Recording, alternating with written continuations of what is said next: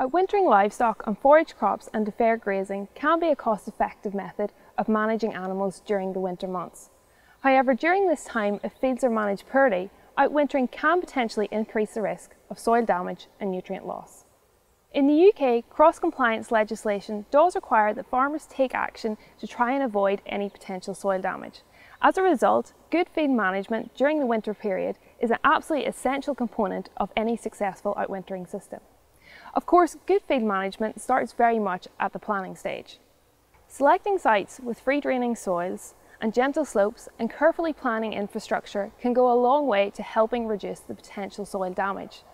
However, it's important to remember that during the winter months, field conditions can change and we need to carefully manage our soils during this time.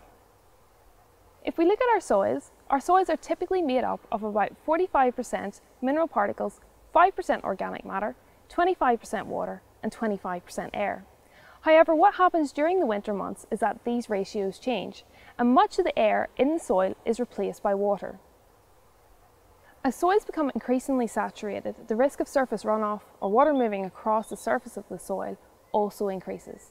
This surface runoff is an effective pathway by which nutrients and soil are transported from the field onto adjacent land, into rivers and lakes, or in worst case scenarios, onto roads and highways. As soil moisture levels increase, so too does the potential risk of soil compaction. As soil becomes wetter, what we see is that the friction between individual particles of soil actually decreases. This means the particles can move past each other much more freely.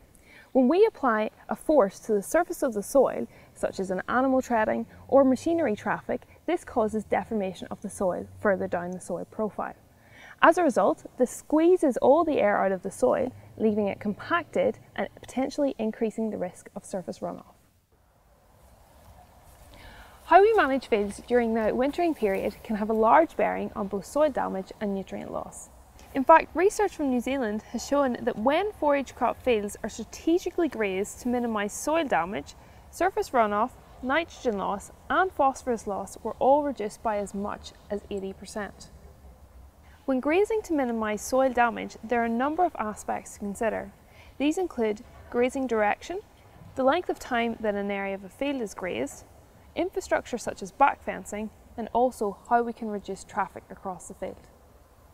The direction in which a field is grazed can have a significant impact on runoff generation and soil loss. It's important to graze from the top of the field moving down the slope over time. By doing this, the plants that have not been grazed act as a buffer, slowing down any surface runoff and allowing time for the water to infiltrate into the soil. This is a very effective way of retaining vital soil and nutrients within the field boundary. The longer the period of time animals spend grazing a set area of land, the greater the potential risk of soil compaction. As a result, it's really important to offer animals fresh forage on a daily basis in both defer grazing and in forage crop situations. This moves animals across the field slightly quicker onto new areas of land and decreases the potential for soil compaction. Timing of grazing wetter areas of the field is particularly important when thinking about soil damage. Grazing these areas of land, which can be prone to waterlogging, should be done earlier in the season and for short periods of time during the day, perhaps 2 to 3 hours, to minimise any potential risk of soil damage. In very wet conditions, on-off grazing can be an effective strategy for reducing soil damage. This involves giving animals access to the crop for 2 to 3 hours a day before moving them on to another area of land or onto a standoff pad.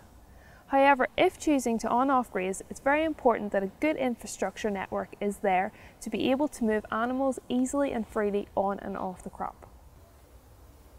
When managing either deferred grazing or forage crops, regular backfencing is a useful technique to avoid soil damage. Erecting a backfence will prevent further compaction on previously grazed areas of land and will allow the soil structure to recover. Aim to backfence areas every 4 to 5 days. Good infrastructure is also important when minimising soil damage and considering surface runoff.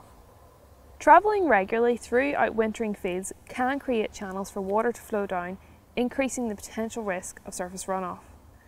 As a result, it's important to have a good network of tracks and laneways. In addition, aiming to minimise any machinery traffic across fields during the outwintering period is important. This can be done by placing supplementary forages in fields prior to grazing when the soil is dry and more trafficable. Regularly moving feed troughs and water sources can be a good way to minimise soil damage in the winter months. In addition to this, temporary water reservoirs should be easily accessible by a good network of tracks. In addition, maintaining good infrastructure will allow for the easy movement of animals on and off the field as required. Finally, it's always important to have a backup strategy in place to minimise any potential soil damage that might occur because of adverse weather conditions. For more information on managing fields during the outwintering period, visit the website.